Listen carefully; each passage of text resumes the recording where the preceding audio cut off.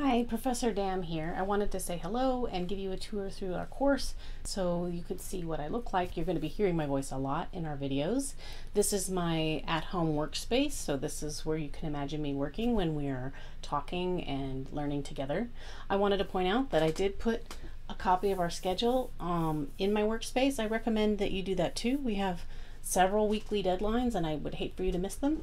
So maybe pasting or copy and pasting the course schedule and taping it someplace strategic would be a good idea. But now let me take you through a tour of our course so I can explain a little bit about all the little pieces that go into learning stats with me.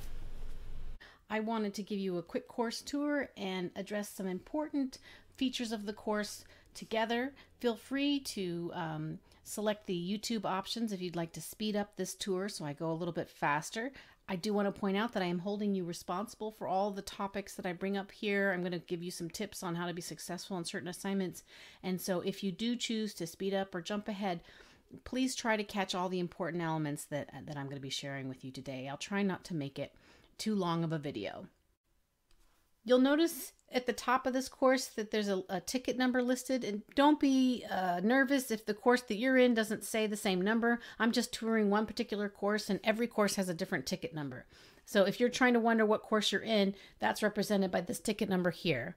So every course should look exactly the same except for that ticket number. I want to point out up here at the top is my office hours. This sends you to a Zoom link where I will be waiting for you on Tuesdays, Thursdays, 8 to 10:30.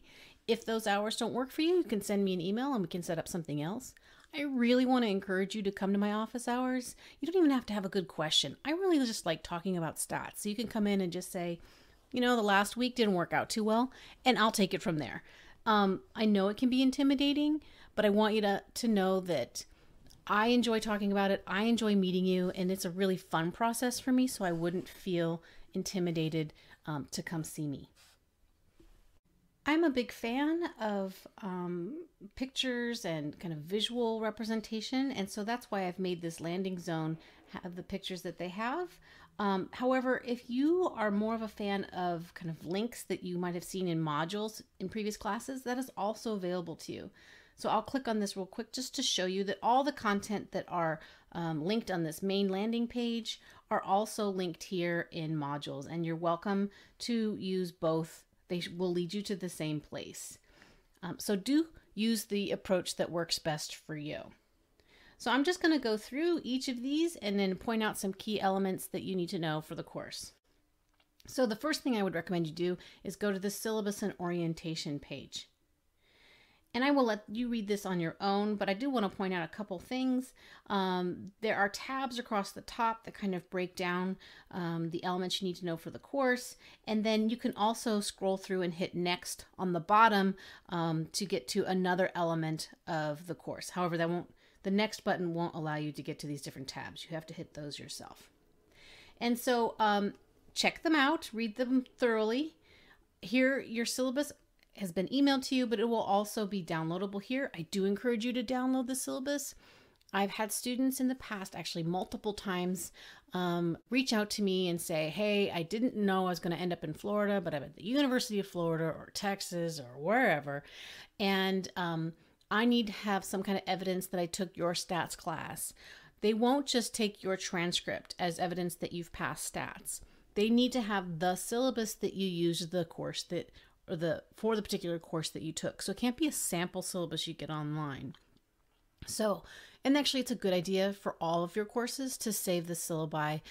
Potentially, if this happens to you where you go to another state, you need to prove that the rigor of the course and the content of the course matches what they want.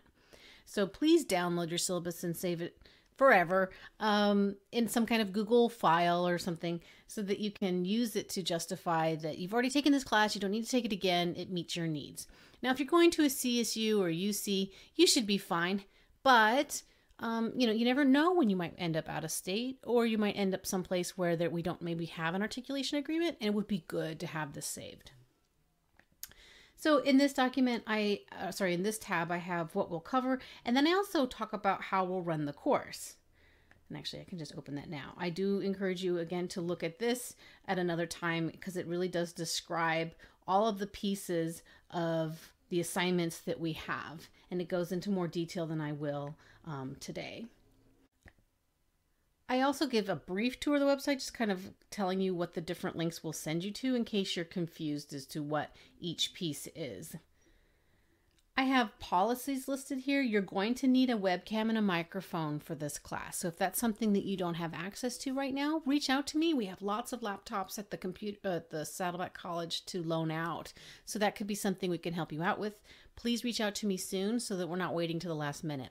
You'll need a computer for this class, but you could probably be using an iPad or something before the test. But the test will require that you have a webcam and a microphone. A simple calculator is all that is needed. The most complicated function I'll need you to use is the square root function. So I actually encourage students to use more simple calculators than the more complicated graphing calculators. I find that calculators can be tricky and they sometimes give us the wrong answers because they expected a different order.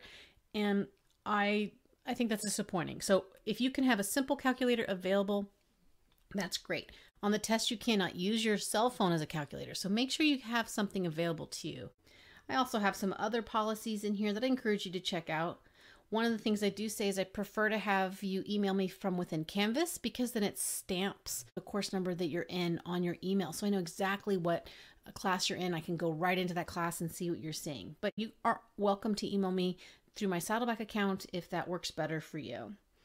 And then there's just some other key policies that you might want to check out there when you have time.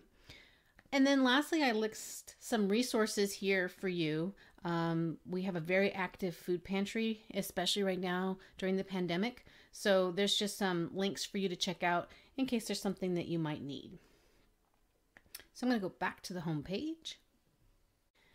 I'm a big fan of repeating deadlines so that students aren't confused as to what's due. So you'll notice in your course, there's a to-do page tab over here on the right. There's the the calendar here on the left. This is populated with all of my assignments. Your assignments will pop up here in this to-do list. And then additionally, they're listed out here in this course calendar. So in this course calendar, you kind of have everything you need. If this doesn't work for you, everything you need is elsewhere too. But sometimes this will speak to some students. So I've kind of organized it by the week. And then this column is the content that you're expected to learn. So each of these are clickable. They send you right to the module with the content that I want you to learn. And I'll show you what those look like in a bit.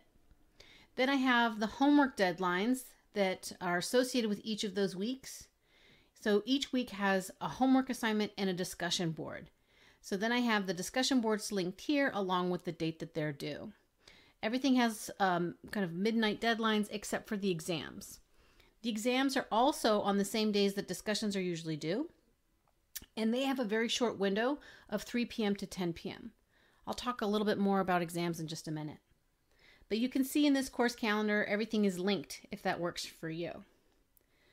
I do want to show you that the calendar that's within Canvas is up to date as well. So if I go over to February, I just want to point out, this is the pattern of assignments that you'll see. You'll see Friday homework deadlines and Monday discussion deadlines. So it may be strange, but I consider my week to be Tuesday through Monday instead of starting on Monday. And the reason that is because I wanted your tests to be on the very last day of the week. So if I considered Monday to be the first day of the week, then the very last day of the week would be Sunday. Because I want your test to be on the very last day so you have all week to really get ready for it. But a lot of students aren't able to access computers or have babysitters or have to work. And so Sundays tend to not be a good day to have tests because there's a lot going on or a lot less resources available. So I have made my tests due Monday so that I know you have access to resources. So that means that my weeks now go from Tuesday to Monday. So you can see here our first exam is on the 22nd, so you will have a test on that Monday. And so the way that our course schedule kind of works is I start on a Tuesday, I deliver you content, I expect you to do a homework on Friday, and then after we've really mastered all this concept, then you'll follow up with the last day of the week on Monday and we'll discuss everything that we've learned. So this means that you should expect you'll have an assignment due every Monday and every Friday. There are a few Fridays you have off. You can see here there's nothing due on the 26th, and that's just a gift to you.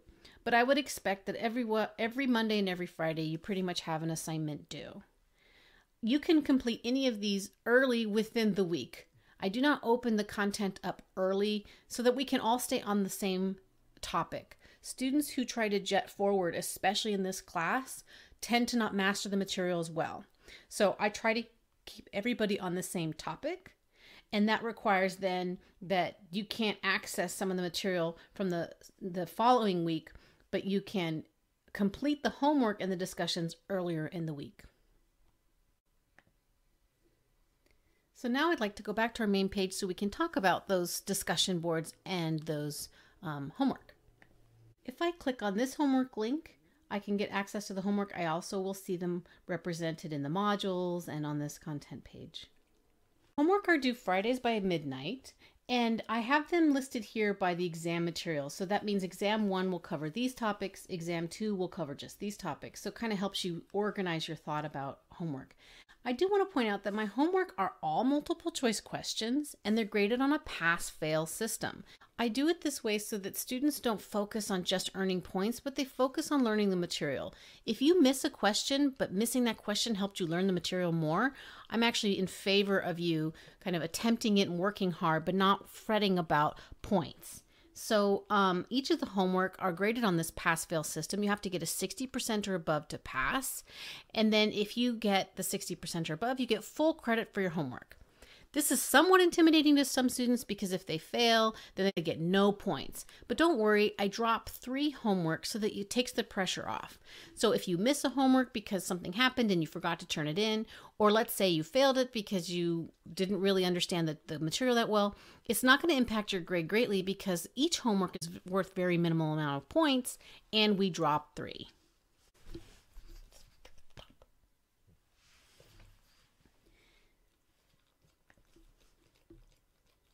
Stop! Stop! I'm going to kick you out.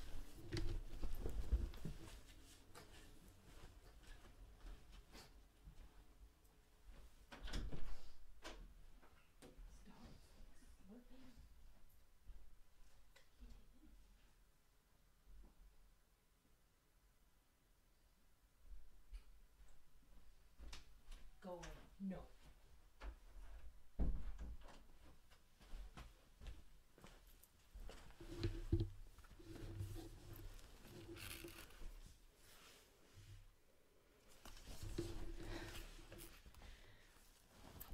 When we look at the homework, I want to show you what they look like. Canvas didn't really have a homework feature, so I used their quiz feature. So that's why it says take the quiz, but the quiz is really just a homework. But I want to show you what it looks like.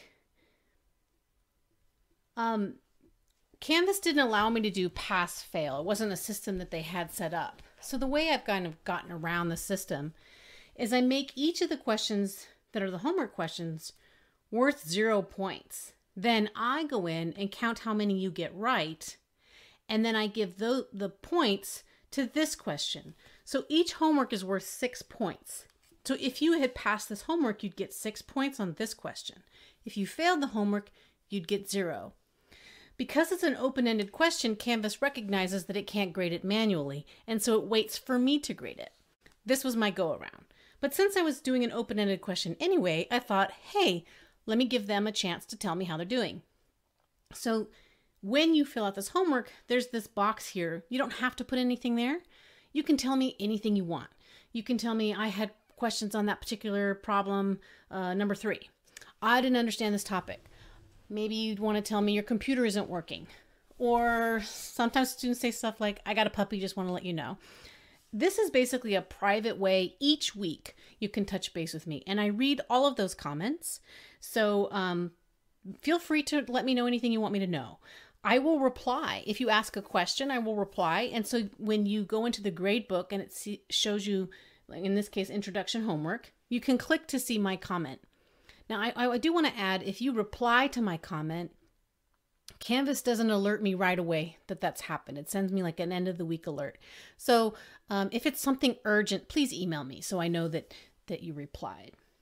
So this is the way we do the homework. Then the multiple choice questions will give you immediate feedback as soon as you submit it, so that you can understand what you may have gotten wrong.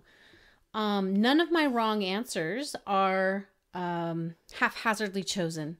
They're all chosen based on common mistakes students make, so that if you make that mistake, I can immediately say to you, did you forget to do something? Because this is what happens when you don't do ABC. And so that's why I think it's a good learning process, because not only are you working to do it, but you're also given immediate feedback as to what you may have done wrong, and then you can apply that knowledge to the exam. My homework questions aren't designed to be easy. They're not designed to just be practice. They're designed to make you think, which means they cannot be completed in, a few minutes before the deadline. They're designed for you to think about maybe for a few hours. So I would recommend opening up the homework at the beginning of the week, looking at the questions, and then you can come back to it later. So the homework is set up to where you can, like I'll show you here, you can make selections, and then let's say you're done for the day. So you just, I'm going to just log out, go back to the home page. It says, are you sure? You say yes. Now, if I go back to this particular homework,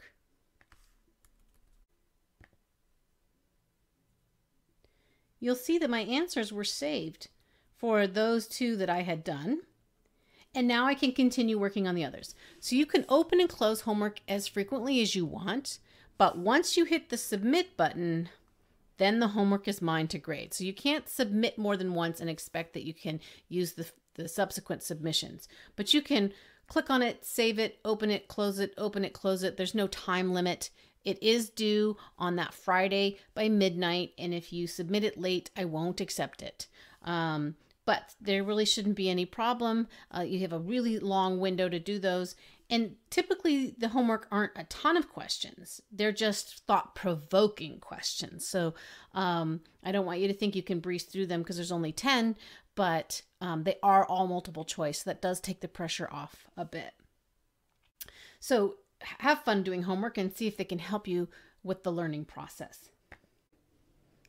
Now, when talking about the discussion assignments due at the end of the week, you can access them through this link. You can access them through the calendar. You can access them through this panel, or again, the modules link. I do want to point out that the discussions are a chance for us to explore and practice and talk. Some of the discussions are set up to where you cannot see other people's responses until you post your own response. And this is my desire to encourage you to give it a go before you see how everybody else did it. Not all of the discussions are set up that way. However, because I put it that way on purpose, I'm not okay with students posting a blank discussion post just so they can see everybody else's and then posting their response. That kind of defeats the purpose. I really want you to give it a go yourself. If you give it a go and you get it wrong, I'll give you far more points than if you took a peek at everybody else's. So in that case, then, if you post something that's blank and then post again subsequently, I won't grade the again post. I will only grade the post that you posted first. So keep that in mind. I'm not trying to be mean. I'm trying to get you to think. And by doing the work yourself, I'm getting you to think. And you'll notice down here, this says something called program guides. We're going to learn how to use something called JASP. And it's free software and it's statistical, and it will do a lot of the hard crunching of numbers that we need to do later. You'll still learn the theory of why it works and how it works, but we're going to make the stats program do a lot of the heavy lifting. And sometimes students get a little tripped up on loading the program or getting data in. And so within each module, I have videos on how to do that. But sometimes you just need a quick reference. So this link here will lead you to guides for how to work with JASP in case you're just looking for something in particular. Now I'd like to talk to you about how the lessons are provided to you. And this is kind of the most critical part of the course. So again, you can access lessons through this lessons link, through the course calendar link, or through the modules. I'm going to click on the first content that we have for the course. Each module is going to look like this. There's kind of 3 panels on the page. The panels on the left this is kind of your study guide or to-do list. These are the things you need to master before you're done with this week. If these goals or these topics don't feel solid to you, then don't leave the week until they do. Then we have the content delivery, and then on the right, we have the assignments. So typically this isn't as long. It's just because it's the first week, we have lots of things listed. So I have this icebreaker. You can introduce yourself. I have a practice Proctorio exam. If you've never used Proctorio and you're nervous about how that will work for the exams, this is where you will click on it to give it a practice run. And then this is typically what you would see on the assignments page. I will list the reading that is required of you. Sometimes I'll say all of chapter something or other, and sometimes I only want you to know a certain piece. Like you'll see here in chapter 4, you can skip the SPSS lesson for that particular chapter. And then you'll see linked to homeworks here as well. So if this page speaks to you, everything you need for the week will be in this page. So you find the technique that works best for you. The lessons are in the middle here. You'll see at the top of the page, I describe how long the lesson videos are. And they're typically about an hour and 10 minutes, an hour and 20 minutes. Each week varies.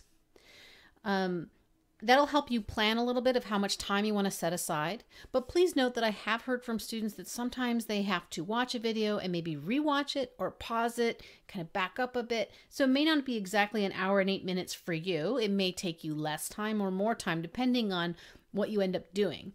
My daughter loves to learn watching YouTube videos in faster speed. I don't know how she does it, but she says it works for her. So if you end up watching videos in faster speed, then of course this will take less time for you.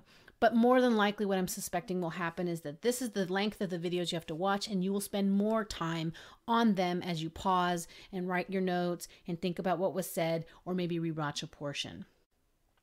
Along with each of the weeks, at the very top, you'll see any documents that you'll need for the week. For this particular week, for every week, I will provide the notes. And so this is a PDF of blank notes that use the images that are found in the lecture, and then you can write in.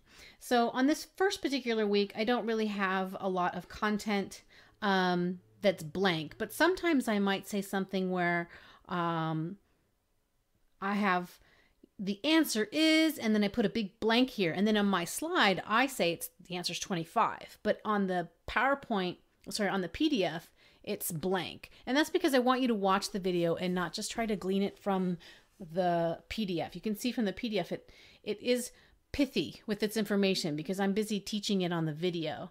I think, for example, this is a slide. I spend a long time talking about this, but if you were just to look at this picture, you probably wouldn't know what the answers were. So I leave a big blank spot at the bottom so that you can write out your notes.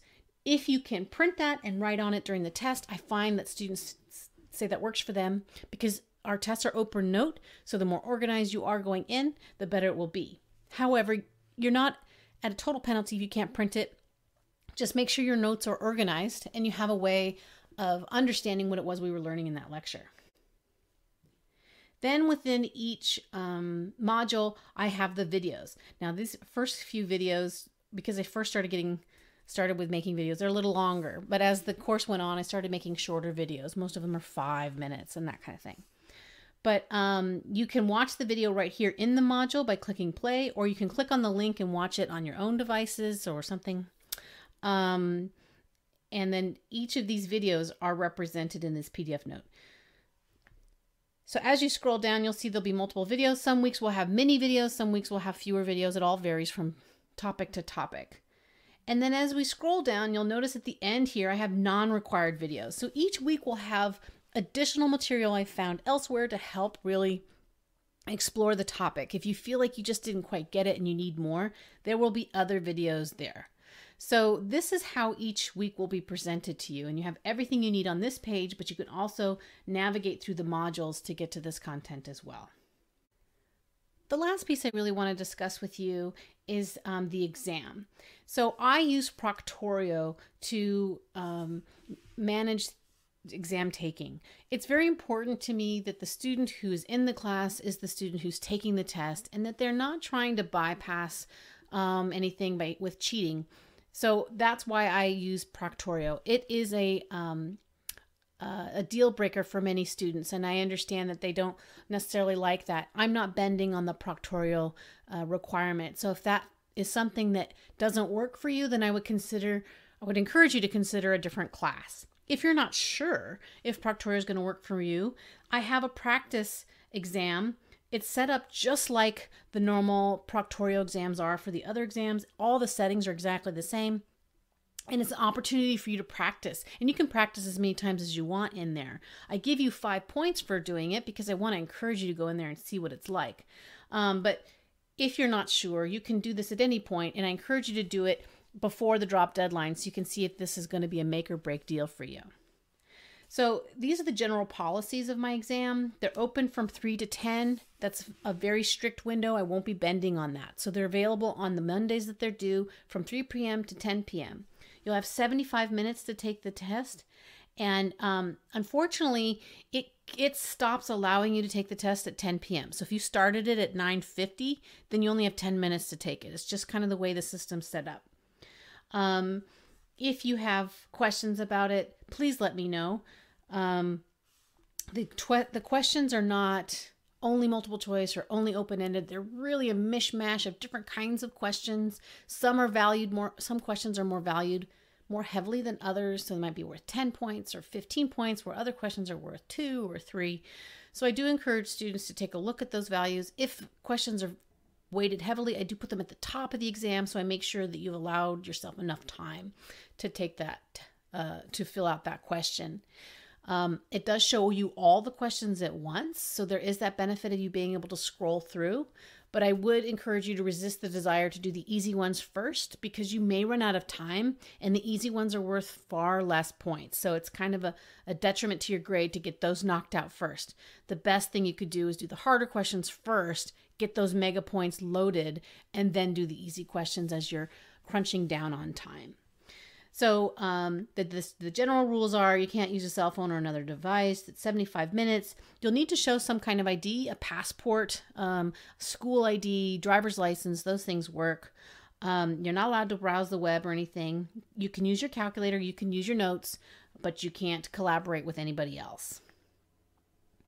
2 last pieces I want to point out are down here at the bottom of the page. We have something called a claim critique, and at this particular point in time, you do not have nearly enough knowledge to know how to do that. I sometimes have students who want to jump ahead, but you really wouldn't have the resources you need to answer this kind of assignment. So I will reference it in the future, but essentially what we're trying to do is have you evaluate a product that you're interested in using the knowledge we've learned in the class.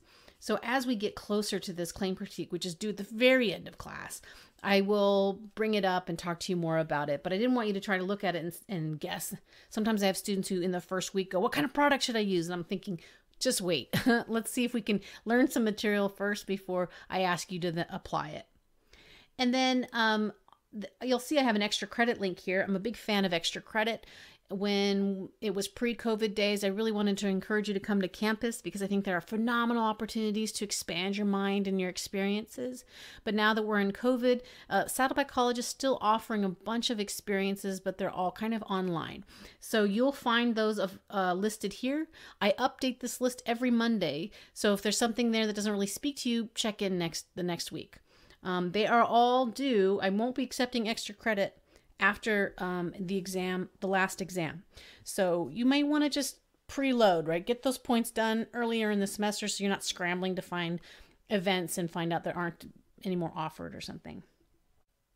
In terms of late assignments, I don't accept any late homework at all. It's really important to me that you get those done by those deadlines. I will accept late discussions and late claim critiques when we get there, with a 10% penalty.